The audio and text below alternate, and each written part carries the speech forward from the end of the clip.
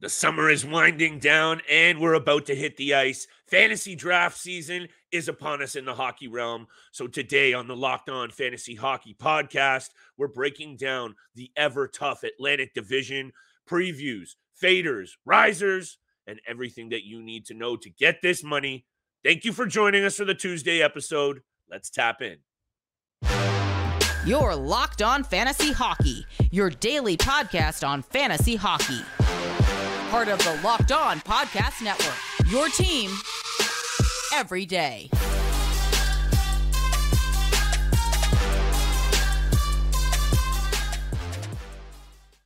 What is going on, everybody, and welcome back inside the lab to your source for fantasy hockey news.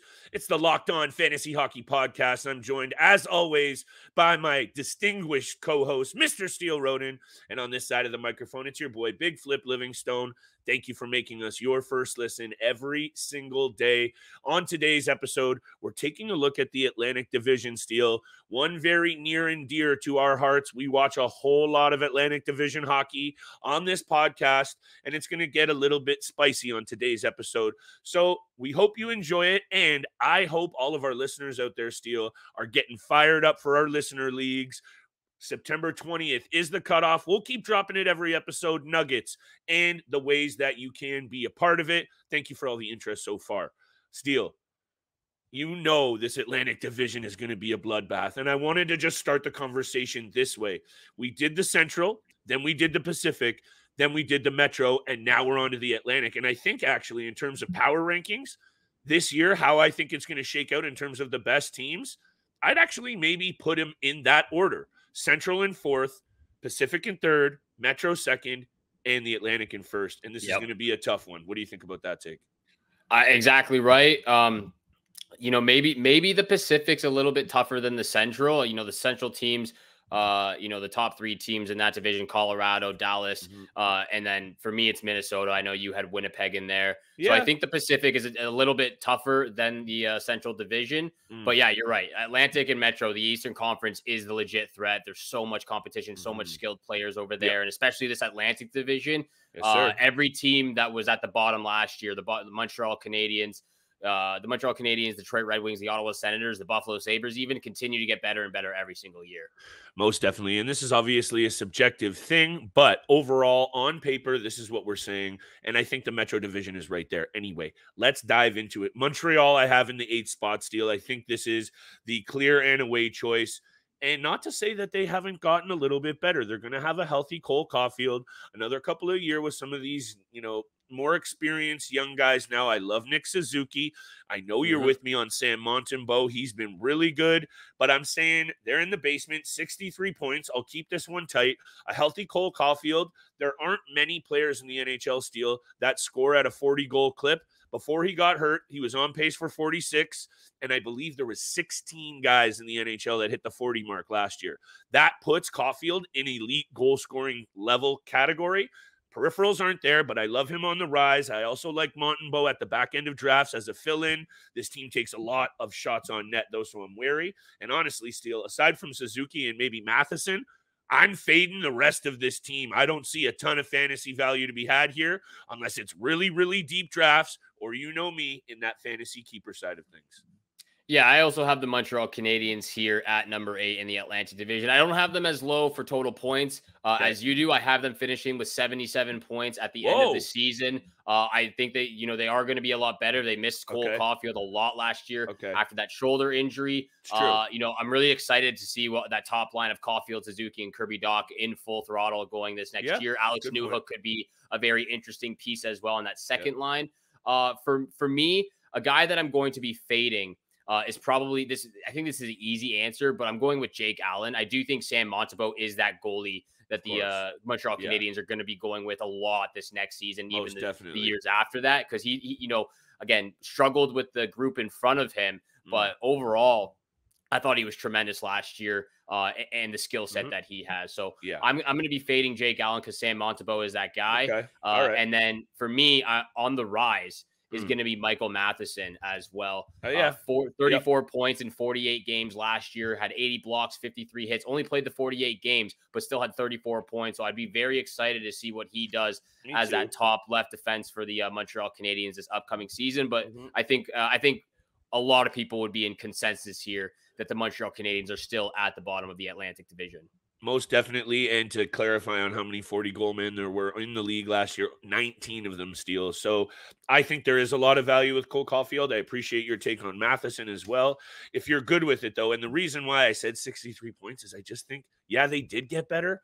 I just don't see where the wins are going to go. So many better teams. So I agree with you fully. I just, for some reason, they had 68 points last year. So you think they're going to have less points than last year? I do think they're actually going to have less, even though there are better. I just think the competition level around them, it's just going to be tough. And I think overall, there's just up and down. There's parity in this division. And I really do think every single team got better, except for maybe the Toronto Maple Leafs and, of course, the Boston Bruins. But we'll talk about that, Steele, won't we? Let's get to the number 7 slot, because I think we're going to start to maybe differ on opinions here, perhaps. I've been talking up the Detroit Red Wings for a couple of years, but again, I just don't see where these points are going to come from. So I have Detroit in 7th. I'm worried about Ville Husso, and I think there is a lot of value to be had here, though. Moritz Seider is going to have a bounce-back year, in my opinion. Alex DeBrincat is a guy to watch, especially Steele, and I know this is a big caveat, but the rumors out today were that Patrick Kane has been wanting to follow DeBrincat wherever he goes because of the chemistry that they used to have, and now the rumor is that Kane has his eyes zeroed in on the Red Wings. If somehow they get power play time together, I like DeBrincat's numbers to go up even more because we know what they can do together, and I'm worried about Lucas Raymond, Steele. Last year, there was a lot of hype around this guy, and I know he's going to probably get to play on that top line or at least get a chance. I just had to pick a guy to fade because I do think this is a team on the rise. I just think there's going to be too many teams in this division, Steele, and this was really, really tough for me to formulate this list. But I'm saying fade Raymond till the back end of the draft because I'm just a little worried, and Seider, DeBrincat, and even this kid Edvinsson, who might get a look for them. I really like some of these young pieces, Steele. Yeah, I also have the Detroit Red Wings here at number 7. I have them finishing with the exact same points they finished with last year, 80 points on the season. If Patrick Kane does sign with the Detroit Red Wings, I think that will change my my opinion on Detroit a little bit. Me too. Just a little bit, but not enough to move them up in the Atlantic standing. So I have them at number 7, finishing with 80 points. For me, I'm going to take a little bit of a gamble here, and a guy on the rise. Someone that we've talked a little bit about, but someone who has also struggled with a lot of injuries and a lot of things off the ice. And that's Robbie Fabry on the left wing side. 16 points in 28 games last year. He had 49 hits, 15 blocks, and 35 shots. I think if he can stay healthy or at least play upwards of 70+ games, then we could see him get to at least 45 points, maybe even 50. I think he has that skill set, just being able to actually stay healthy and play in the lineup and get that chemistry going is the big question mark for him. So I'm going to say Robbie Fabry again, take a chance on him maybe in the last couple of rounds of the draft. Fading though, I'm going to go with Shane Gostisbehere. I'm not really sure how much power play time, if any, if he's going to get, second power play unit, perhaps. I'm not sure how great that second power play unit will be because the Detroit Red Wings struggled a lot last year. Right. I'm going to go with Shane Gostisbehere. I just don't know how he's going to be with Justin Hall on that bottom third pairing. And to be clear, were you fading Robbie Fabry or you got your eyes on him on the rise? On the rise. Oh, interesting. Good Guelph Storm alum.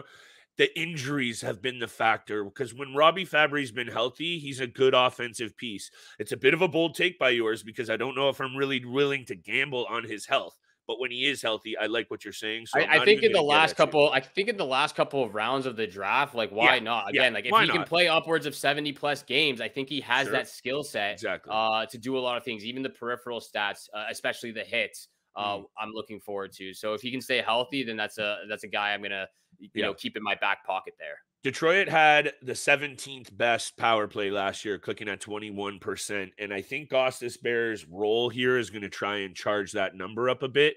If that happens, I think he will have some value, Steele, but I agree. I'm not willing to take a risk on him in the front half of the draft. It's going to have to be – there's a lot of bodies on that blue line in Detroit.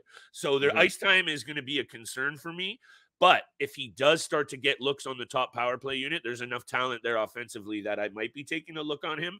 But that's the kind of thing, people, keep it tapped to the show. We'll have all the analysis through the training camps, exhibition games, line rushes, what's happening, who's playing with who, and who you need to be drafting. We're going to continue to break down this division right after the break. 6-1 in the Atlantic, but we got to pay these bills, baby. And today is brought to you by our friends at AG1. We started taking AG1, Steele and I. We liked it before and after the gym. It's a foundational nutrition supplement that delivers comprehensive nutrients to support whole body health. Athletes around the world, experts in the health game, all love AG1. It replaces your multivitamin, probiotic, and more in one simple drinkable habit. If a comprehensive solution is what you need from your supplement routine, you got to try AG1 and get a free 1-year supply of vitamin D and 5 free AG1 travel packs with your first purchase. Go to drinkag1.com/NHL network. That's drinkag1.com/NHL network. Check it out today. And thank you so much for making the Locked On Fantasy Hockey Podcast your first listen every single day. We are a part of the Locked On Podcast Network, where you can find your favorite team from all 4 major sports leagues, including the NCAA, your team every single day. And thank you so much for tuning in. Make sure you hit that subscribe button. Leave us a 5-star review. Follow us on your favorite podcast platform. We appreciate all that love and support you show us every single day. And make sure you stay tuned for Wednesday's episode. Flip and I got a mock draft special episode for Wednesday. So make sure you're tuning back in. It's our first of 4 or 5 probably over the next month up until the season starts. So again, make sure you're tuning in. Usually we'll do it on Monday, but it was a long weekend. It was family day. So we're spending time with the family. But we'll make up for it for tomorrow's episode on Wednesday. Continuing, though, with the number 6 position, I'm actually going to throw this back over to you. Put the heat on. I'm putting the heat on you because I want to hear what you have to say first before I make my final decision. I completely respect that, Steele. Throw me right under the bus. I'm ready for it because this is the honest truth. When I looked at this division, I think this is the weakest division in terms of goaltending. There's a lot of question marks on a lot of these teams, aside from Tampa Bay, seriously. Yeah. There is a lot of question marks for a lot of these teams. You know, Buffalo, new rookie. Ottawa, can Korpisalo do it? Anyway, we'll continue to talk about that, but I just think it's a bit of a crapshoot, Steele. So that's what I want to throw out there. Before you hate me on this, number 6 spot, the Florida Panthers surprised a lot of teams last year. Sergei Bobrovsky had a .901 save percentage in the regular season. And honestly, considering how good the teams are around them, I think they were lucky to get in. I'm not going to take anything away from the run that they put on because Matthew Tkachuk took his team and put him on his back. Bobrovsky stood on his head. This team is banged up, Steele. Brandon Montour is injured. We don't know what's going on with Tkachuk, really. He had a cracked sternum. That's a serious injury to come back from. And I'm really worried about Bobrovsky. He was pretty garbage for most of the year, and then we know what he did in the Cup final, and it won't take away. Florida is in the 6th spot, only 1 point shy from the team I have in the 5th spot, and that's the Boston Bruins, Steele. So I think the 5 and 6 spot are going to be Boston and Florida. My riser, though, very quickly, before you get it back to me, I like Evan Rodriguez this year, and I think he's going to get a good look to play in the top 6, and I think given that he's not really a household name, Steele, in the fantasy game, we know he's a useful player, like a plug-and-play weekly waiver wire ad. I like his ability this year in the top 6 to be effective, and Bobrovsky is getting faded by me heavily. I'm concerned about what he can do after all that hockey on his body as well, Steele. He's an older dude, but I'm fading Bob to the back end. Maybe I take him as my 3rd goalie if I have 3 spots. Yeah, definitely a possibility. I know he's on my fantasy team last year as well, and you know there was the games where it didn't help, and then there was games where he stood on his head a little bit. So you get a little bit of both sides of Sergei Bobrovsky. I'm a little bit surprised that you have Florida Panthers at number 6, but I'm not going to hate on it too hard. At number 6, I actually have the Boston Bruins, and I have them finishing with 91 points. That's almost a 40-point differential from their the history they made last year, finishing with 134, I believe it was.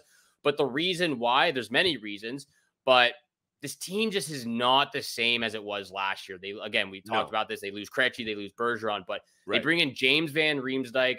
Pavel Zacha is the first-line centerman. Charlie Coyle is the second-line centerman. a bunch of guys. They bring back Milan Lucic for the fourth line grind position. Yeah. I don't like a lot of the guys they actually brought in. The only guy I really like is Morgan Geekie, and I know you like him as well. Me too. And then I know the big question mark for you is, can Linus Ullmark do what he did last year again? Or does Jeremy Swayman take more control of the blue paint? So they're still going to be a good team. I don't think they're even going to get close to 134 points. I have them in the sixth position with 90 points. At number 5, though, I have the Ottawa Senators. Sorry. You know what? On the rise for the Boston Bruins, I'll go with Morgan Geekie as well. We talked a little bit about him. And then on the decline, or on the, a player to fade, I'm actually going to go with Charlie McAvoy. I think he does bring the points, but the peripheral stats just aren't there. He doesn't put enough shots, doesn't put enough blocks, doesn't put enough hits. So I'm going to go with Charlie McAvoy. Still a draftable player, but he's going to fade down that draft board for me. Okay. Just those peripheral stats. At number 5, though, I have the Ottawa Senators finishing with 94 points on the season. Again, this is a bubble playoff team for me right now. They continue to get better and better. But yeah, I have them at 94 points just because I like the other 4 teams I had ahead of them a lot more than the Ottawa Senators right now. Fair. On the rise for me, I'm going to go to Vladimir Tarasenko. If he's playing on that top line, with your boy Timmy Stützle and that beast of a captain Brady Tkachuk, there's no way that he doesn't get more fantasy points than he had last year, and the peripheral stats. And we know this guy can score when he's on his game. So if he is on that top line, I'm rising him a ton. If he's playing on that top line, that's a big player to fade, though. I'm going to go to Shane Pinto. I think, as that third line centerman, he's still going to be a very valuable asset for the Ottawa Senators. But there's a lot of question marks about how much more and how much consistency that Pinto can bring to this very young team as well, very skilled team with a lot of players in front of him. So I'm going to go with Shane Pinto as a guy to fade down the board. Whew, there's a lot to take in that you just threw at me here. Let me just finish off my Boston take here, because I have Boston in 5th. And for the record, I have Boston finishing only 1 or 2 points higher than Florida. So I'm really not trying to slide Florida too heavily. And I see, after we looked at the standings last year in this division, I think it's going to be equally as tight, if not tighter, when it comes to all the chips being down, Steele. So I think it was Tampa finished with 98 points, Florida at 92, 91 for Buffalo, 86 for Ottawa, and Detroit had 80. So realistically, those 3 through 7 teams, I know Tampa had 18 more points than Detroit. I think that's going to tighten up even more. So I just want to say this about Boston. I think they're at a tipping point. I think the Leafs are going to probably finally take the turn on this series. I hope Steele will get to that conversation. Anyway, Morgan Geekie for sure on the rise, and I think Jake DeBrusk is going to get a really good chance to finally settle in that top 6. It's been tough for him, right? There's been a lot of good players in the mix, and I think he might now have a good shot at being a valuable piece. And I got to fade Linus Ullmark, because there's going to be a lot of guys going, oh my gosh, he led the league in goals against, historically good season, Vezina Trophy winner. Don't reach on this guy. The team isn't going to be as good. This isn't a bold take, Steele. Yeah, he's still going to probably take the lion's share of the starts to at least begin the season. I think it could be Jeremy Swayman's crease by the end of the year. So I don't want to reach on Ullmark too much, and I'll slide right into my 4th spot if you're okay with it. Yep. Buffalo Sabres, 95 points in the 4th spot. I'm worried about the rookie goaltender in Levi. I know he's looked real good. I know we like his pedigree. He looked very solid in minimal action. It's a rookie goaltender. This is what I was alluding to with all the question marks. The Buffalo Sabres scored the 2nd most goals in the NHL last year. Steele, let me just double check this. So we know that they're an offensive juggernaut. 3rd most, 7 behind the Boston Bruins. But he's a rookie. I'm not saying fade him, because I do think he's going to be valuable. I'm just a little bit worried about the back end in Buffalo. On the rise, though, JJ Peterka, Middlestat, and Owen Power for me. I really like Peterka. On any other team, he's probably already in the top 6. The Buffalo Sabres just have so much going on up front. And I think Middlestat has been really, really good. I had a good stat for you here on Middlestat too. Steele, 1 second here. You know me and the numbers, baby. Oh, here we go. Last season, in the final 33 games, he had 31 points, and he was really on the rise. So I like Middlestat in that spot, and there's a real tough one to fade on this team, Steele. So much to like. So Levi would be the one that I'm just leaving till maybe a little later. I don't want to get too hyped too early, which you know I like to do on young pieces. I think his time is almost here. I'm just saying there might be a little bit of growing pains, especially when we're talking about how much better this division got and how many good teams he'll be up against. There's a lot of great teams in this division. That's probably why it's the number one toughest one in the National Hockey League. I also have the Buffalo Sabres in the 4th position here. I have them finishing with 95 points on the season. I like that they bring in Erik Johnson. I like that they bring in Connor Clifton. And obviously Rasmus Dahlin is an absolute beast. Owen Power heading into his, 2nd or 3rd season in the National Hockey League as well. Yeah. 3rd, I believe. Yeah, you're right. But very excited about what Owen Power brings to the table this next season as well. I actually love Devon Levi in this upcoming season. You know, lots of love. Lots of love. The fact that Buffalo was 42, 33, and 7, finished with 91 points, and they had Craig Anderson, a 41-year-old, I believe he was at the time, as well as Ukko-Pekka Luukkonen, who just had not a lot of consistency to his game. So I really like Devon Levi coming into that crease and potentially being that number 1 guy moving forward. I'm also with you on this. On the rise for me is Casey Middlestat. I talked a lot about him a few weeks ago. He's got the points. Again, like you said, 31 points in the last 33 games, I believe you said. But I like that he's playing with Dylan Cousins. I like that he's playing with JJ Peterka. Again, if he can just increase those peripheral stats, shots on net, blocks, and even a little bit more hits, his value, his fantasy value is going to skyrocket, in my opinion. So our boy Michael Amato actually just tweeted about him the other day as well, as a guy to keep an eye out for this upcoming season.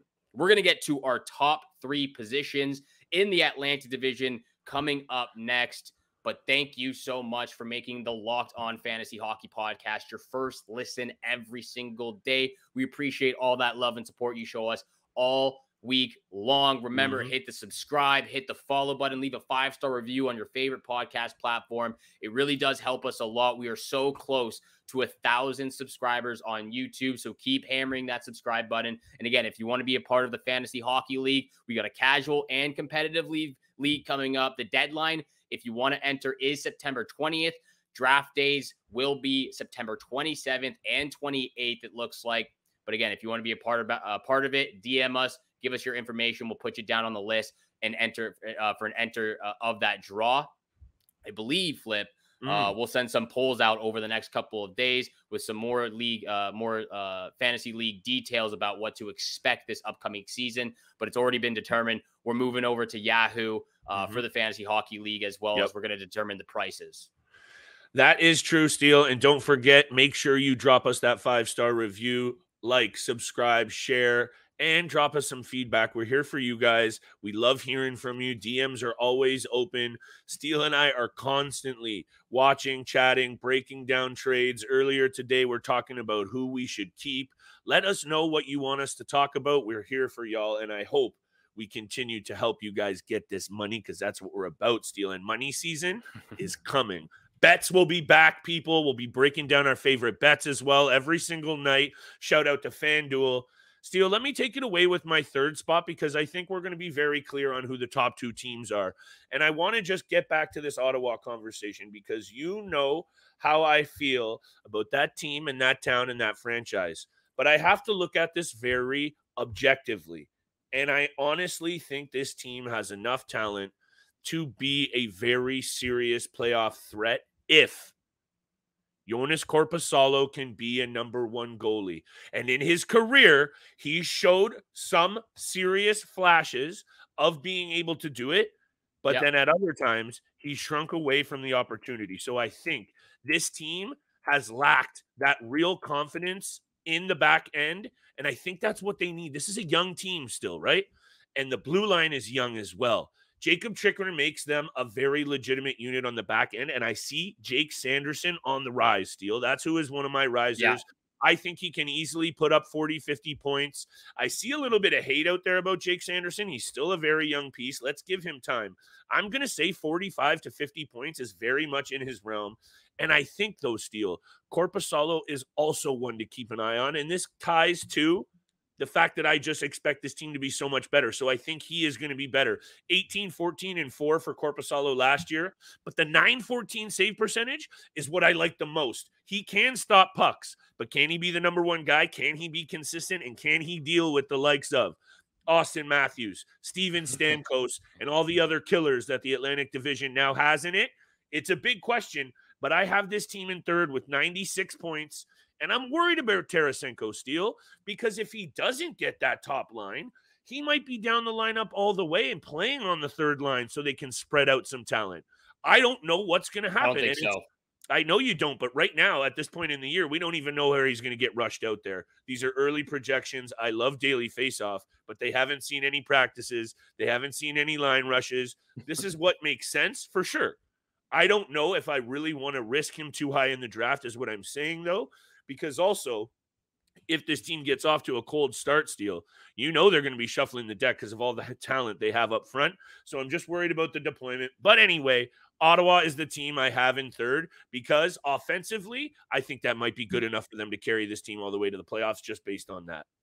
Yeah, they definitely have the talent up front and on the blue line. I don't know why Jake Sanderson gets a ton of hate because as a rookie defenseman, I thought he played absolutely fantastic. I think maybe hate is I misspoke. Maybe just not enough credit. How about that? Not enough credit. I think that's the right phrase to use for Jake Sanderson, especially as a rookie defenseman.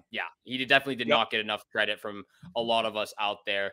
He deservingly needed a lot more credit than that. At number 3, though, I have the Florida Panthers. I have them finishing with 100 points. So this is obviously the big one that you and I are disagreeing on right now. You had them in 6th. I have them in 3rd. On the rise for me is also Evan Rodriguez. I think playing on that top line or even the second line. Either of those guys. He's going to get a ton of time. He's going to get a ton of power play time as well.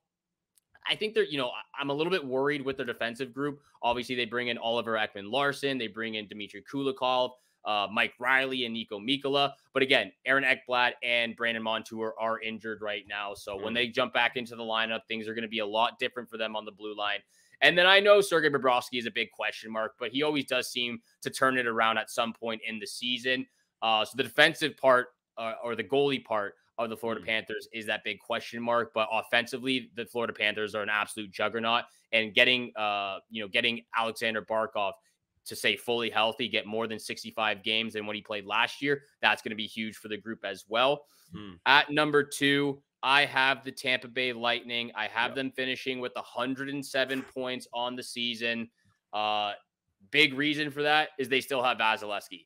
Still top 3 goalie. I know it's debatable for a lot of people, whether it's Vasilevsky or Sorokin or Shesterkin, but Vasilevsky is still one of the best goaltenders in this league, and he's going to shut it down. And he's probably been listening to the podcast. He's heard my chirping. He's heard my venting over the last year. So he's going to bring his A+ game this upcoming season. But what else can you say about the Tampa Bay Lightning? They have Stamkos, they have Point, they have Kucherov. Hagel's been an absolute beast this last year. Sergachev has blossomed underneath Victor Hedman. They still have Victor Hedman too. So again, there's not much else you can say about it. There's not really a player I would fade as well on the Tampa Bay Lightning, but on the rise, it would probably be Brandon Hagel or Mikhail Sergachev. It's got to be Hagel because they had absolute beasts of the season last year.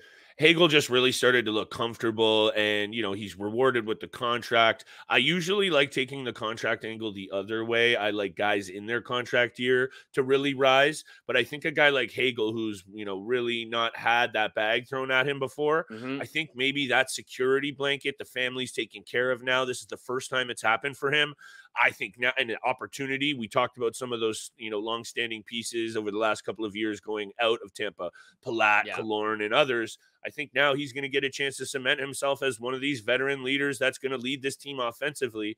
But just to touch on your Florida point quickly before I finish my Tampa take, the Florida Panthers on the back end, you mentioned it. There's just a lot of things that went right for this team last year, Steele. And I don't know if all the stars are going to align again the way that they did last year. There's a lot of question marks for me, and that's all I'm banking on. And again, they are not a bad team. There's just so many good ones. There's lots of fantasy value to be had. I just wanted to get that off my chest. Tampa on the rise. Hagel. It was hard to find a fader on this one too, Steele. And I know in a lot of banger leagues, Tanner Jeannot is still a name. And I know this isn't a bold take, and this is maybe an obvious choice. I think he had that one great year. I think it was maybe his rookie year. He popped like 20-something goals, and he was a banger league beauty, top 3 in hits. This is a guy that even in the fantasy realm where it's nice to have one of those guys, or the keeper realm, I'm taking him at the very back end of my draft because I'm a little bit worried about him ever being able to actually produce offensively again, Steele. But I got Tampa in second for sure. And that means we got the Buds in first. Let's talk about it. Toronto Maple Leafs at number 1 position. You froze a little bit there. I thought I lost you for a second. Here. But Toronto Maple Leafs at number 1 in the Atlantic Division for both of us. I have them finishing with 115 points, give or take. A few more. But with that all being said, I actually have the Edmonton Oilers and Toronto Maple Leafs tied for first in the National Hockey League with 115 points this next season. Spicy.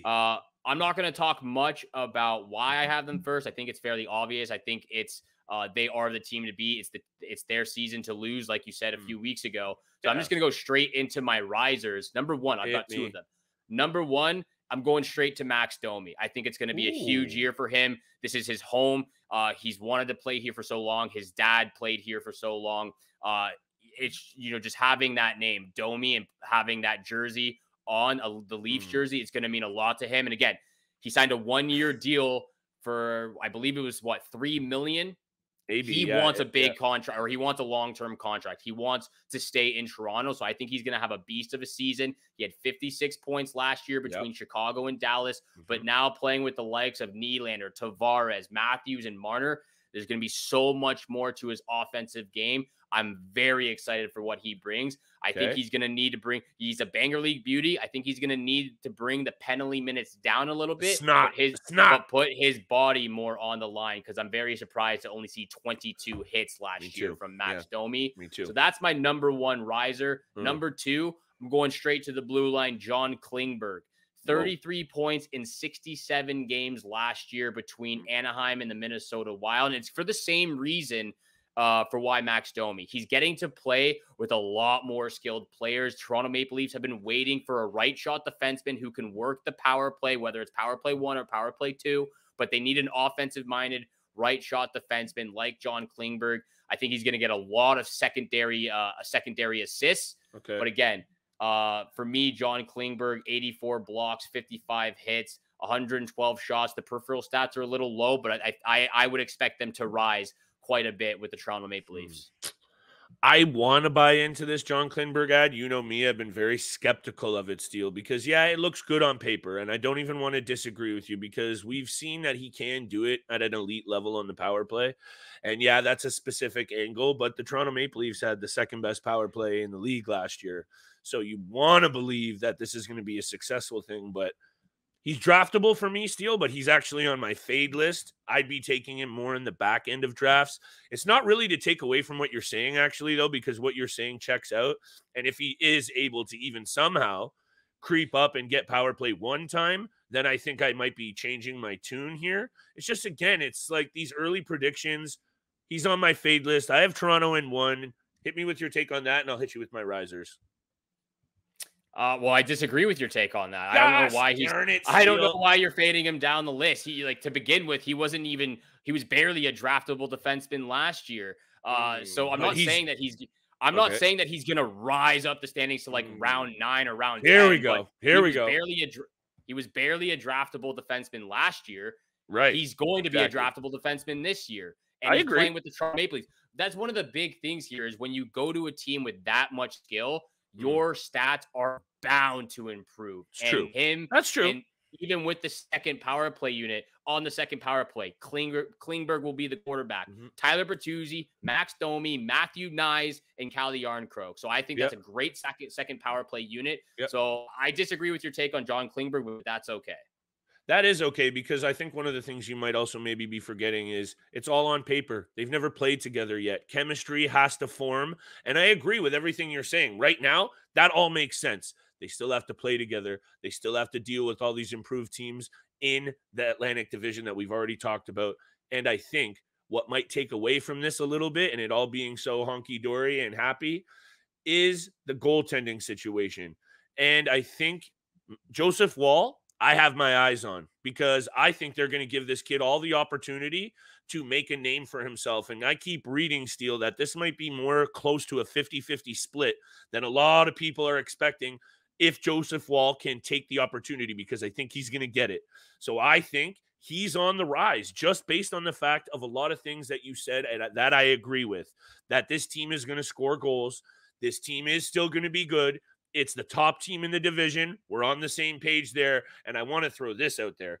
If not for the historically good 135 points from the Boston Bruins last year, the Toronto Maple Leafs have already cemented themselves as the best team in this division.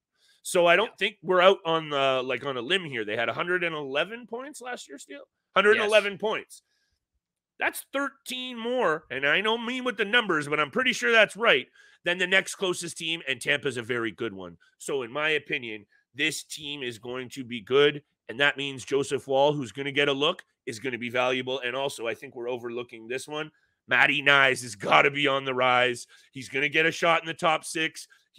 We've seen him play. Form chemistry, and I'm buying into it. And I wanted to leave it at this because I got to give you props. I love the Max Domi take, because a lot of people throw hate on Max Domi, and I'd implore them to look into his stats. He had 13 points last year in the playoff, Steele, in 10 games. Let me just double check this. Believe so. 13 points in 19 games. He was an effective piece since moving to Dallas. And you mentioned his stats, and now he's fired up, baby. And he cares about the crest on his chest, and he is going to bring it every single night. And I think that's a little bit of what this team's been lacking, is that pick me up and go every single night. This guy's going to bleed blue. And I'm excited to see if he can take his game to the next level. That's what I want to see from Max. Be a leader. Take your game to the next level. We know he can get 50, 60 points. Very quite so. It's that snot that the Leafs desperately needed. Bertuzzi, Domi, and Ryan Reeves on that fourth line. Very excited about this upcoming season, especially with the Atlantic Division. Thank you so much for making the Locked On Fantasy Hockey Podcast your first listen every single day. Make sure you're tuning in Monday through Friday, 7 o'clock in the morning Eastern time is when you can find all of our episodes. Again, stay tuned for Wednesday's episode for our first mock draft of the season. Again, thank you so much for tuning in for today's episode with Flip and I. Have a great day. Good luck with all your bets out there, and we shall see you back here again tomorrow. Peace.